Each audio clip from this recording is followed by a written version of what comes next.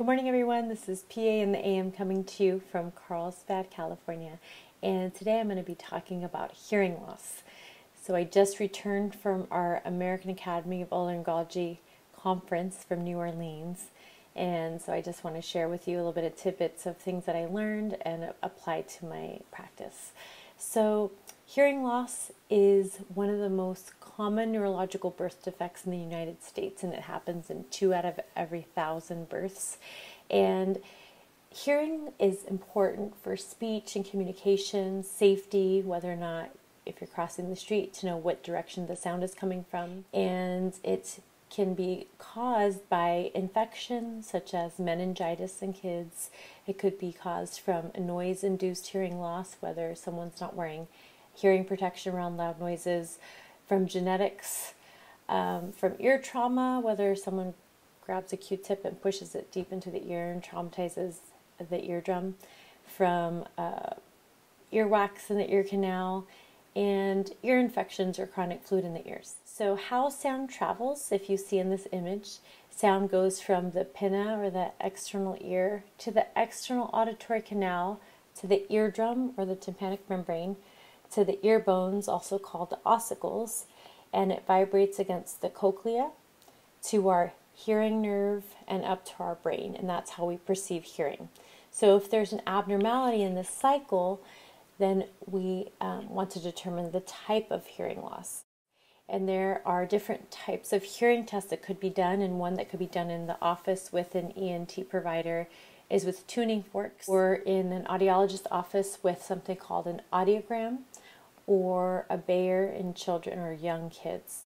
There are 2 different types of hearing loss. The first type of hearing loss is called sensory neural hearing loss, meaning there's an abnormality and somewhere between the cochlea, the nerve, or the connection between the nerve and the brain. And there is conductive hearing loss, meaning there's an abnormality in the middle part of the ear. So the treatment for hearing loss is, if there's a significant sensory neural hearing loss, could be with hearing aids, and the audiologist would be able to determine that when you get the hearing test. And if there's chronic fluid in the middle ears, there could be tubes that are placed in the eardrums to drain out that fluid. Check out my YouTube video I previously discussed on ear infections, and I go into more detail about what that entails. And if there's an abnormality with the anatomy of the ear, whether it's the external part of the ear or the ear bones inside of the ear, then some other surgeries may help to treat that type of hearing loss. There are implantable hearing aids called cochlear implants or bone-anchored hearing aids, and the cochlear implants are more for a severe sensory neural hearing loss. And below I have a link of an amazing video of a child when they first turn their cochlear implant on after they've had the surgery for having the cochlear implant, and it's their first sounds that they've heard of with their parents, and it's really tear-jerking. It's a great video.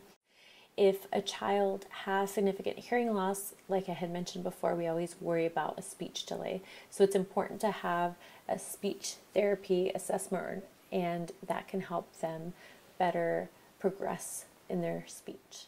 So prevention is key. If you know that your child or your newborn failed a hearing test, you have to follow up for a repeat hearing test just to make sure that it returns back to normal. And 25% of the time, studies have shown it can return back to normal.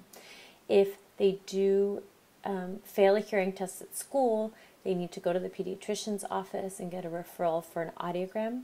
And if the audiogram is abnormal, then you likely will be referred to an ENT provider in order to determine and discuss more in detail about what the hearing loss entails. So prevention is key. So the best way to prevent a hearing loss is to avoid loud noise exposure. So if you know you're going to go to a loud concert or you're going to go to air show, make sure you and your children have good ear protection with earplugs.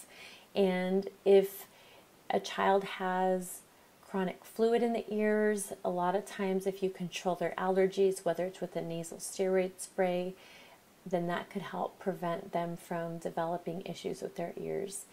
Another thing is preferential classroom seating. So if you know that your child's not hearing well, talk to their teachers and let them know that they should be sitting in front of the classroom, because that'll help them gear their focus more on what they're hearing and be able to pay better attention in the classroom.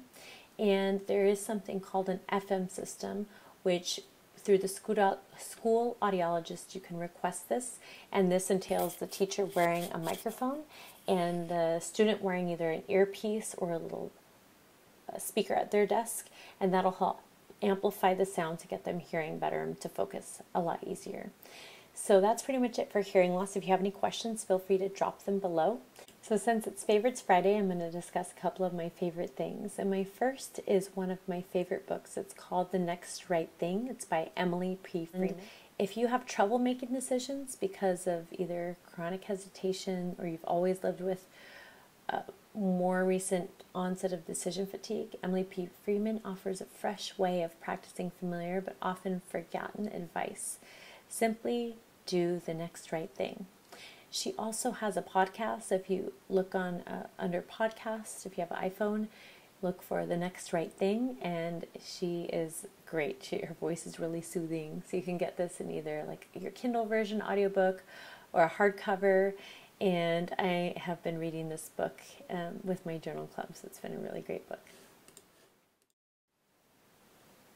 So another one of my favorite things is actually a place that I recently stayed at. It's called Carte, and it's located in downtown San Diego in Little Italy. And it's a brand new hotel that just came out just this week. And I am fortunate to know one of the PAs that I work with. Her husband is one of the designers of the hotel, and it has 246 modern guest rooms, and it has a rooftop bar overlooking the city and overlooking the ocean as well. And it has a beautiful pool and delicious dining experience that we had. If you have one hotel to choose from in San Diego, I would choose this one. It's a pretty amazing experience. So if you have any questions at all, or I could put the link below to if you'd like to make a reservation, if you live in San Diego for a staycation, or if you coming to visit, this would be a great way for you to spend your weekend. So that's all for now. This is PA in the AM signing off. Tune in next Friday to discuss nosebleeds in kids and adults. I hope you have a great day. Take care.